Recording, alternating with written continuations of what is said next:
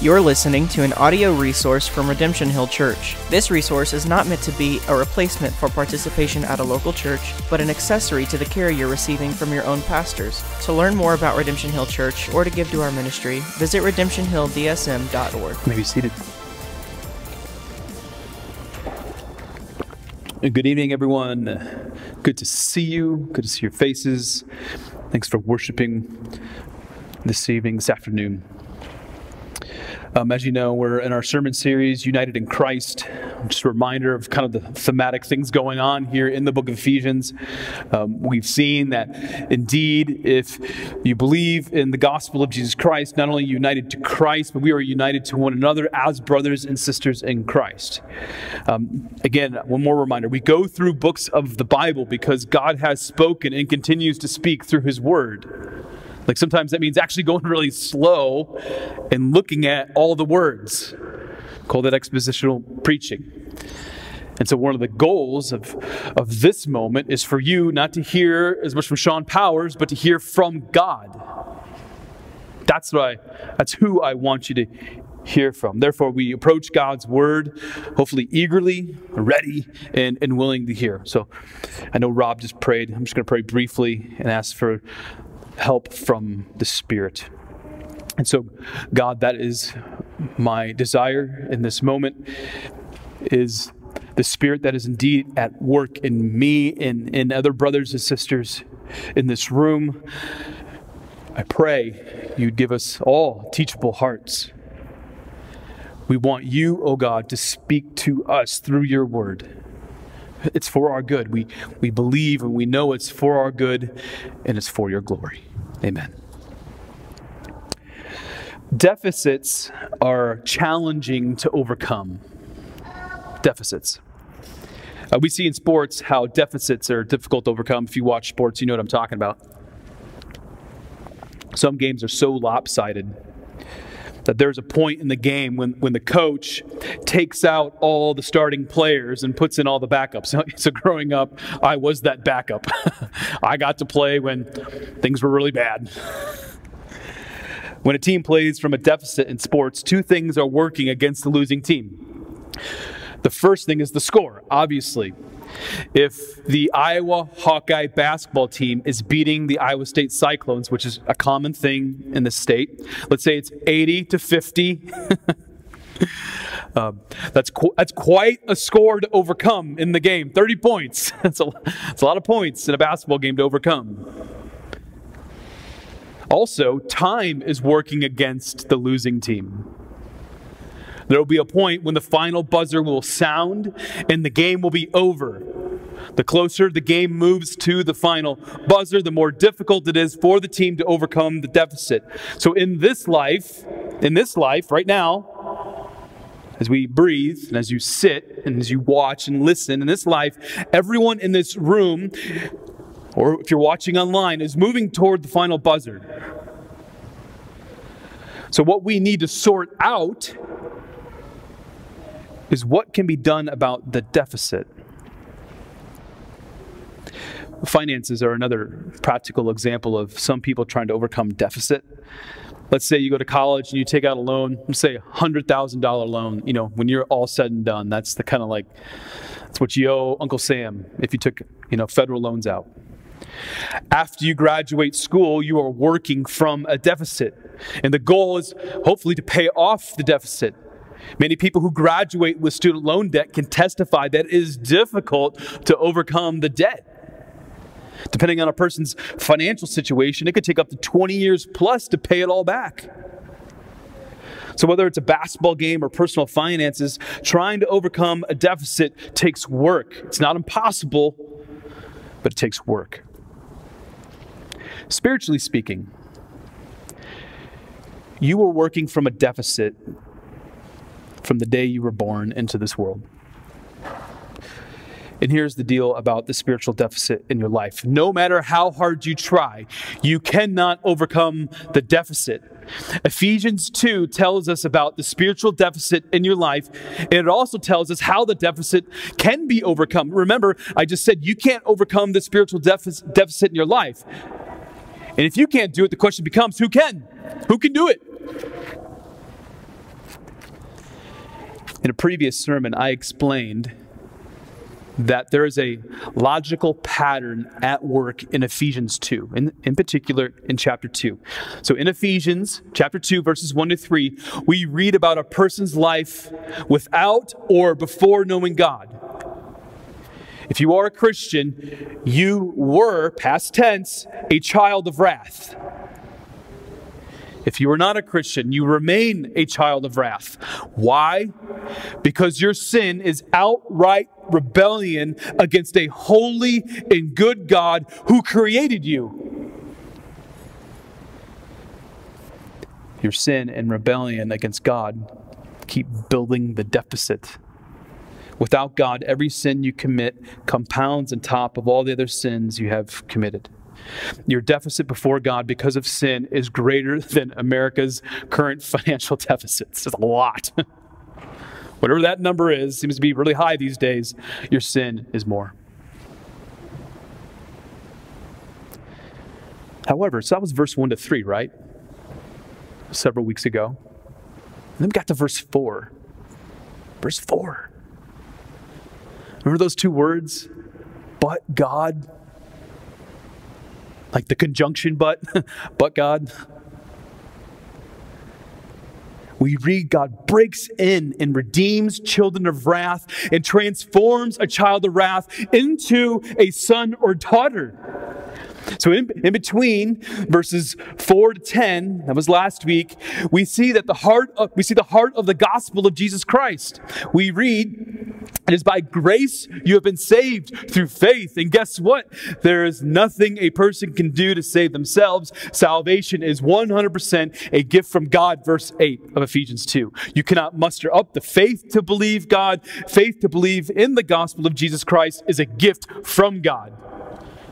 You don't give gifts to yourself, generally speaking. Maybe some of you do that. You're not supposed to do it that way. The gift actually comes from someone else. This gift comes from God. Because Jesus died on a cross for you and your sin deficit, again, greater than the national debt, that sin deficit has been erased. And you have been forgiven. If you believe in what Christ has done, then someone at the bank went into your account and not only erased the debt, but they're like, you know what? We are going to put an excessive amount of money into this person's savings account. So two things happened. The debt was erased, and God's like, you know what? All those spiritual blessings that I talked about in Ephesians 1, those are yours as well.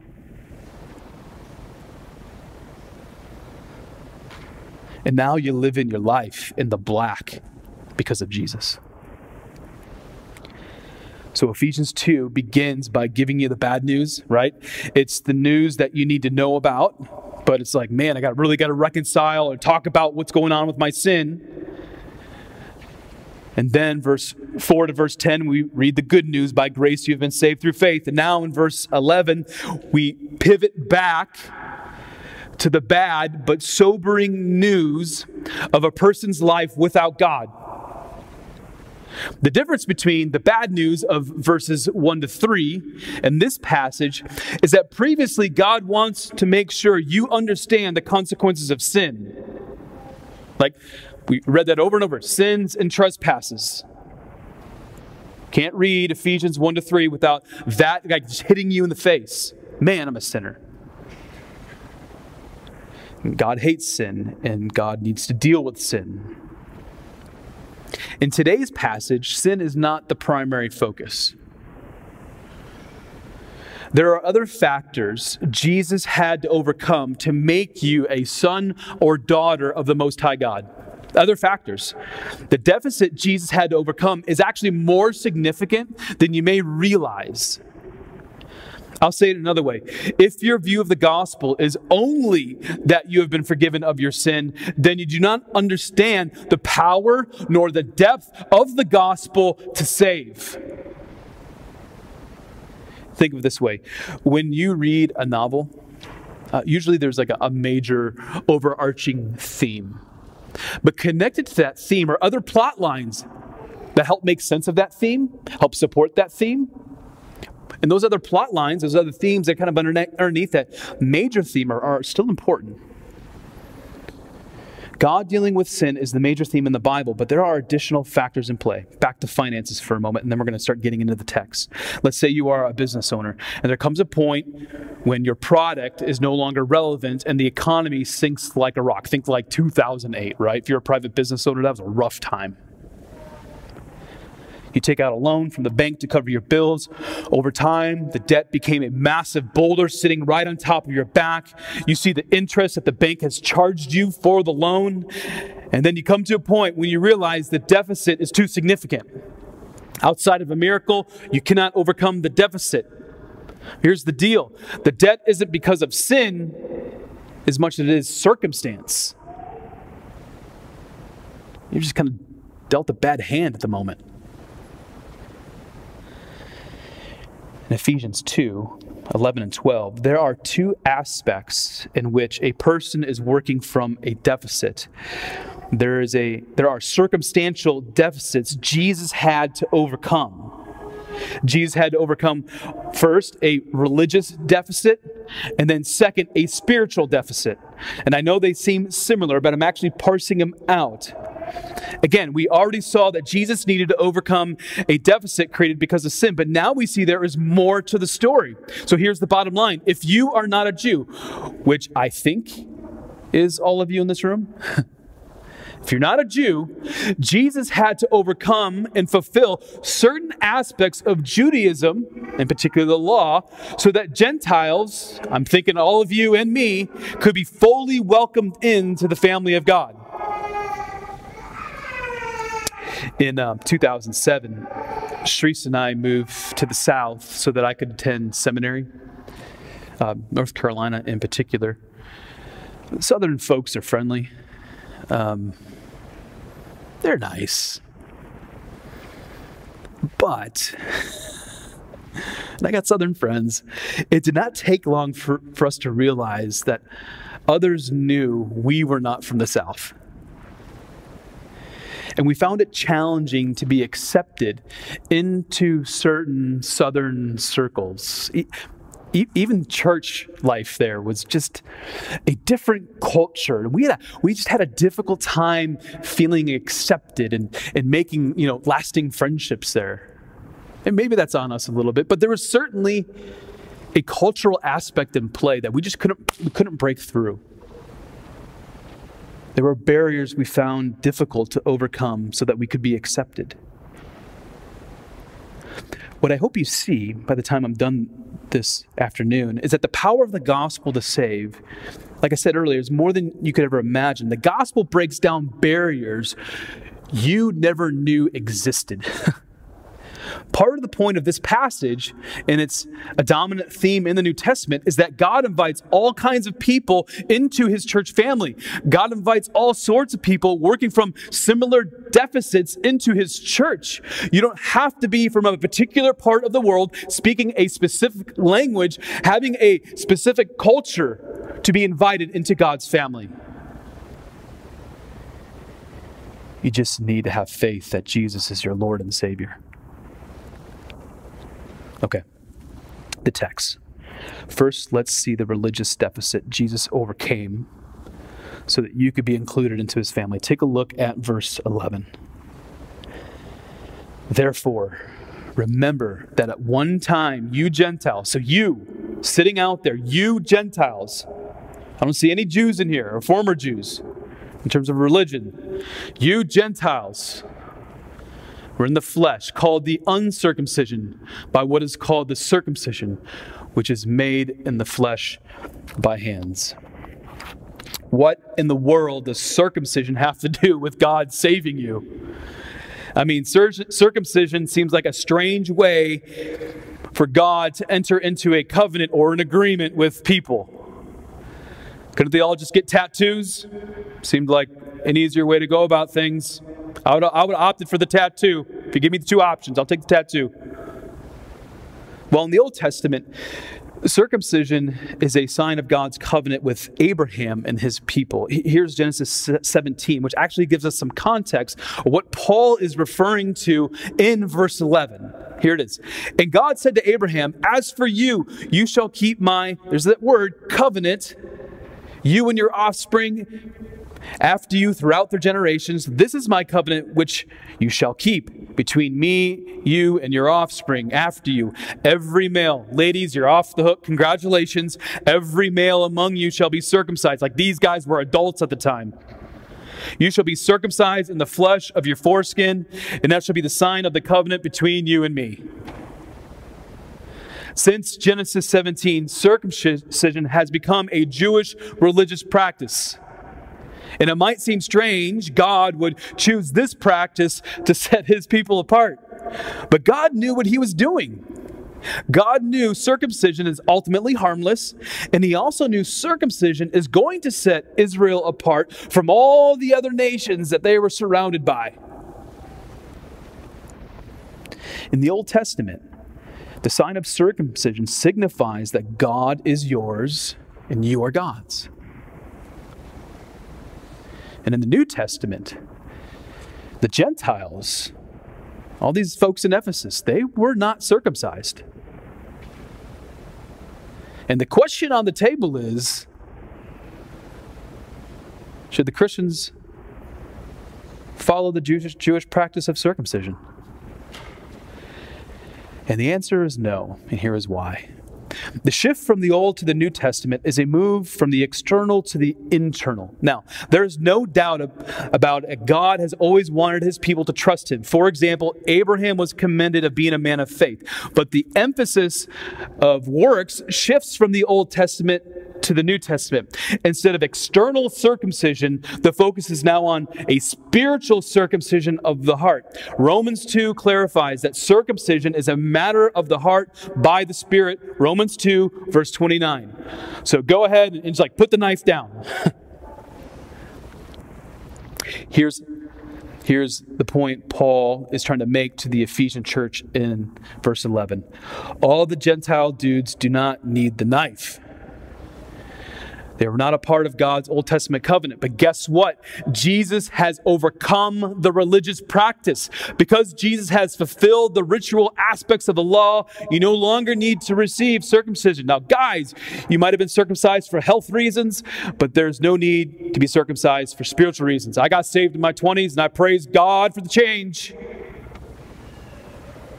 Instead, by faith, God invites you into his covenant when your heart is transformed and you've been reconciled.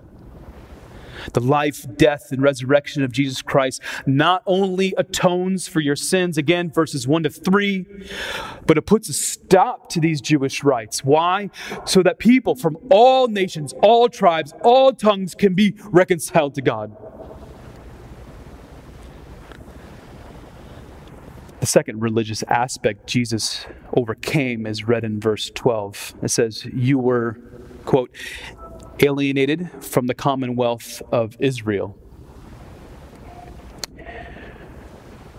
The word alienated has a sense of estrangement.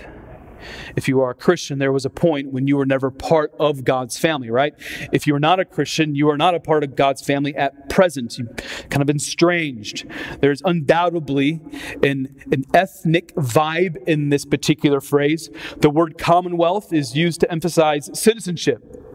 Like you're all, citizens of the United States, for example.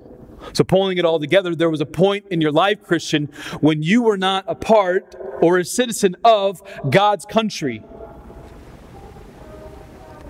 God's country is in Iowa, even though Iowa is the place that comes closest to resembling God's country, in my opinion. No, citizenship into God's country is to be a part of God's people and receive all the privileges that accompany being a part of God's people. So an example, over the years, I have worked out at various gyms, right?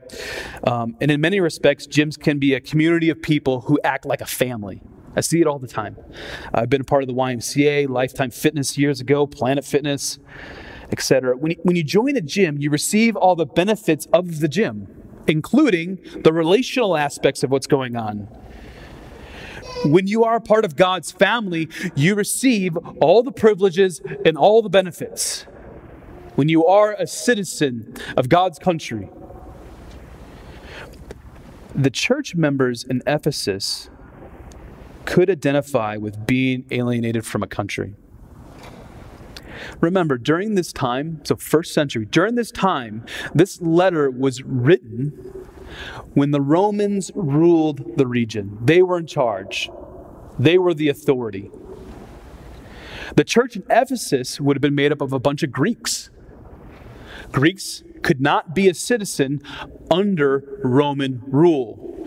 They had no rights under Roman law. They were foreigners in their own land. So the church in Ephesus knew what it was like to be alienated. There was a stretch in my life when I traveled overseas on a regular basis. Church planning certainly slowed that down. I mean, when I say overseas, I mean like going to all kinds of places all around the world. And when you are a person who speaks another language, you have different skin color, you have different culture.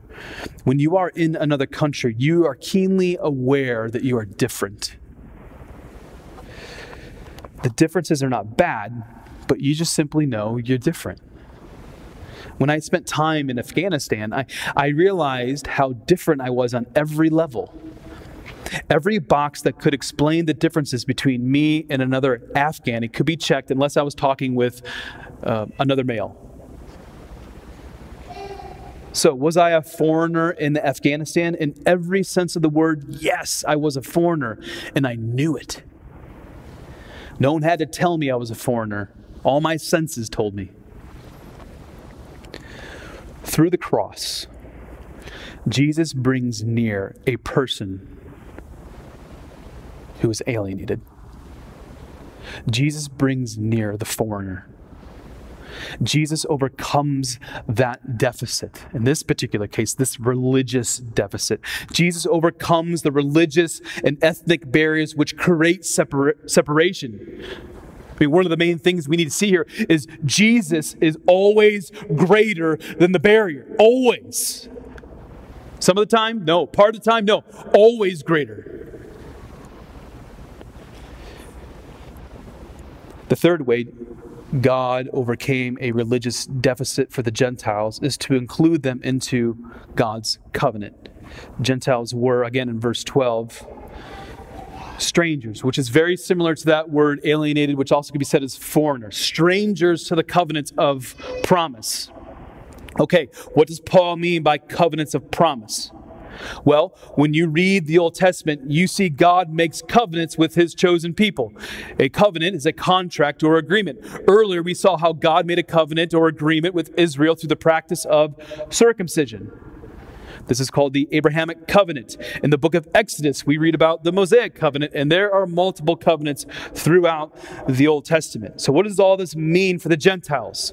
It means, because of Jesus, they're no longer strangers to God's covenant, but they're well acquainted with the ways of God because God has brought them near.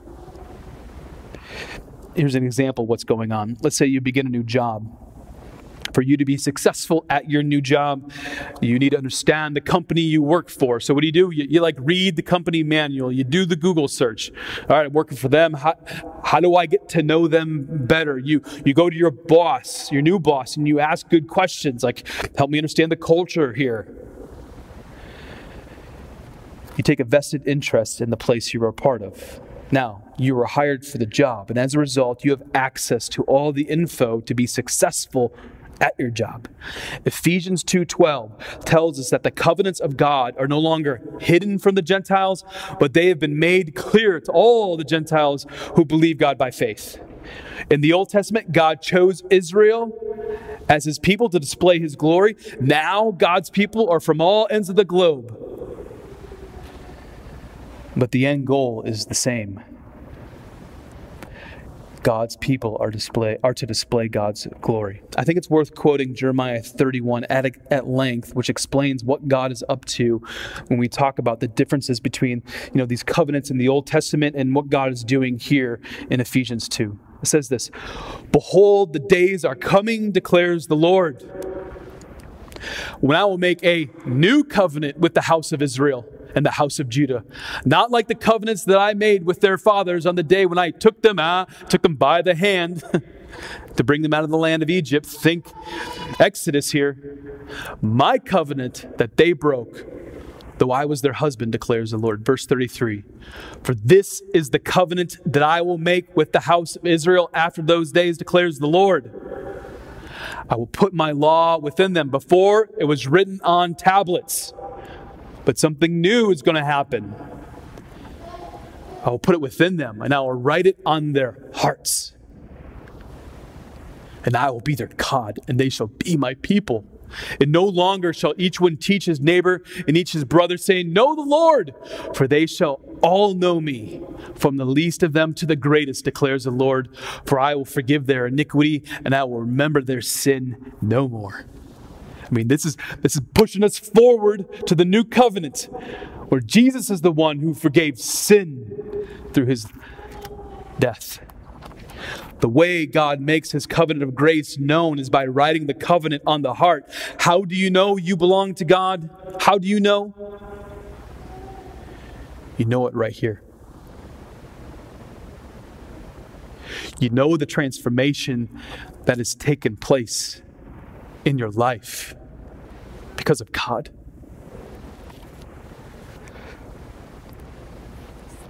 So all of that is a bit of how God has overcome through Christ the religious deficit you had apart from knowing God. But in addition to the religious deficit, Christ overcame the spiritual deficit. Here's verse 12.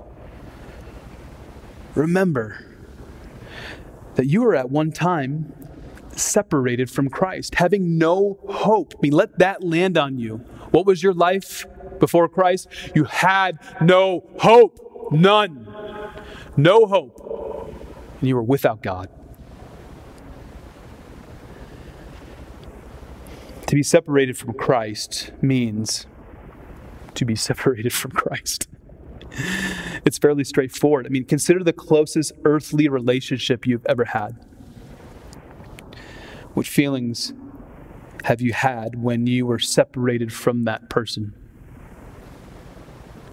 Every time I get on a plane to leave Des Moines, I instantly feel separated from my wife and kids. It's a physical separation for sure, but it's also like this hole in my heart. I immediately become homesick.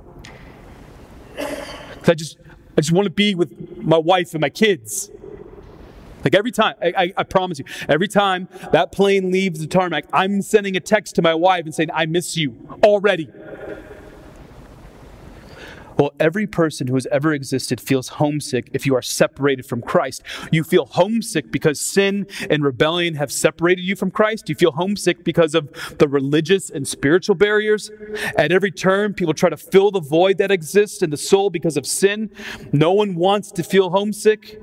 Some people turn to entertainment to overcome separation, but that's not adequate. Some people turn to food to overcome separation. Some people turn to substance. Some people turn to relationships to overcome separation. Some people ignore the separation between that person and God altogether. Let's just ignore it. Just pretend it's not there.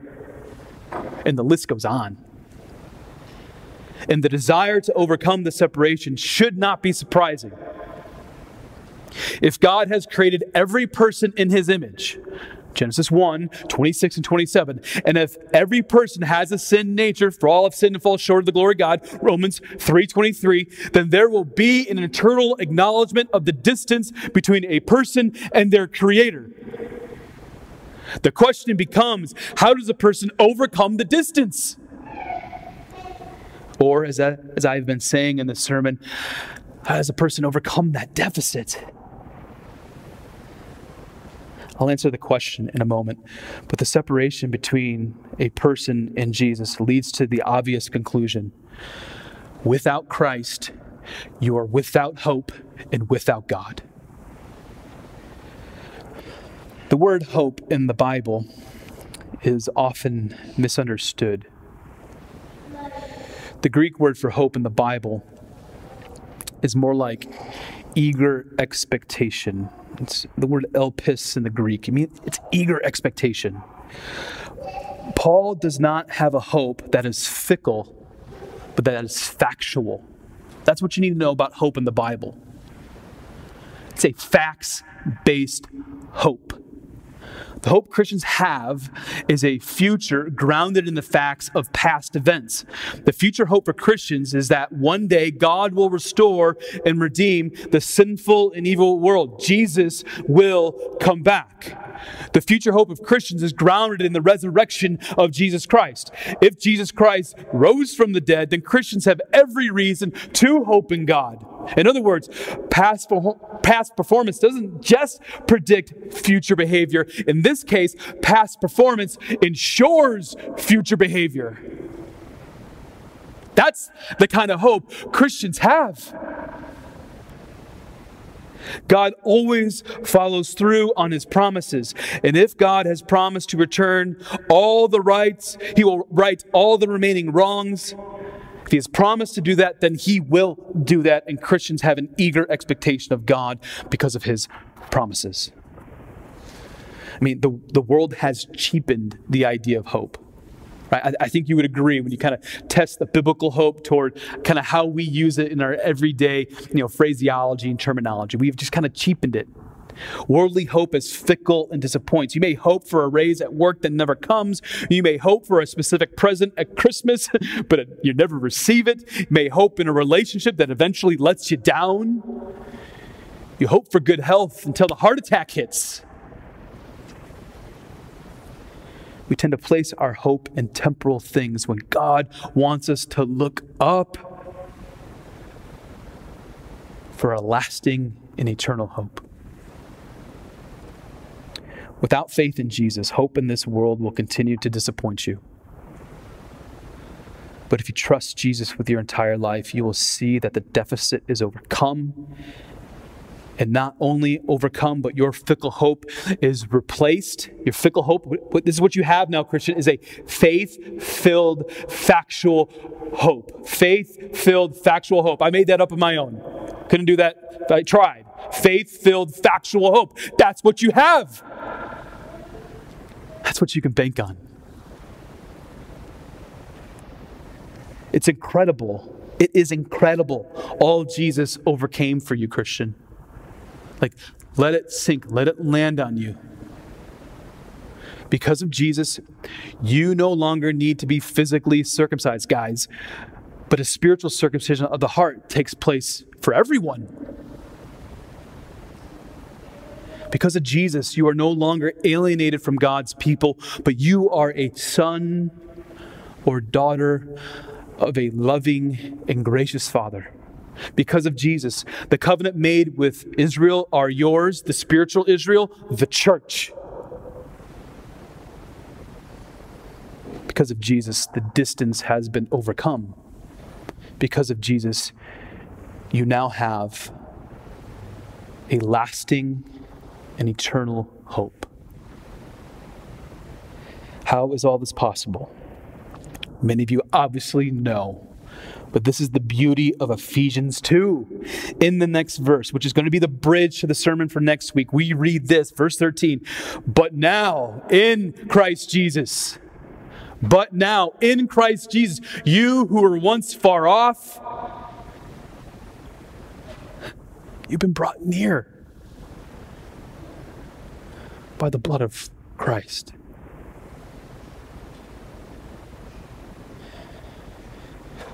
It's like this picture just comes in my head that when God, by the power of the Holy Spirit, regenerates a person, when he regenerated you, it's like you were miles away and all of a sudden you're right there.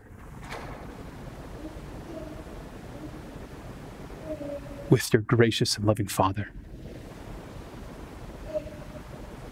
And I think for Christians, I think for you all, that's one thing you just have to remember.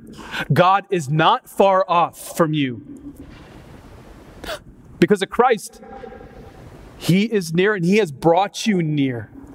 We got to remember these precious truths.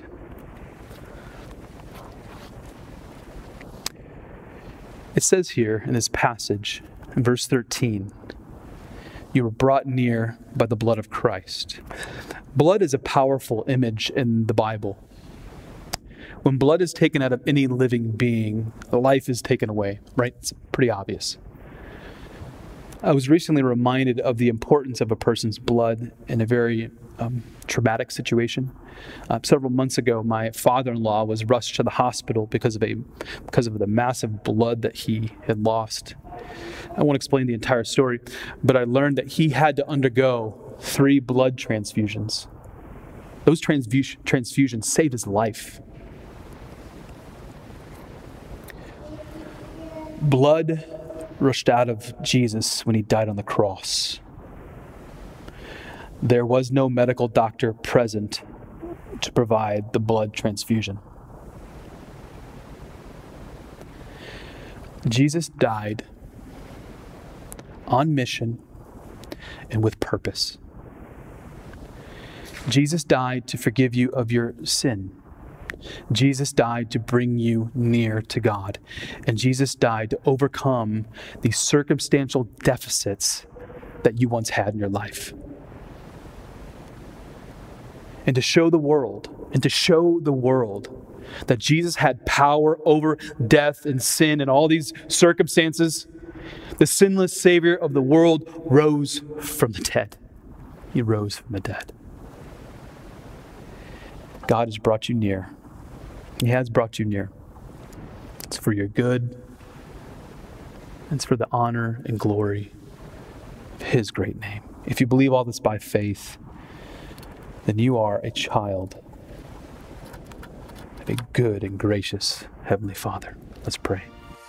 You're listening to an audio resource from Redemption Hill Church. This resource is not meant to be a replacement for participation at a local church, but an accessory to the care you're receiving from your own pastors. To learn more about Redemption Hill Church or to give to our ministry, visit redemptionhilldsm.org.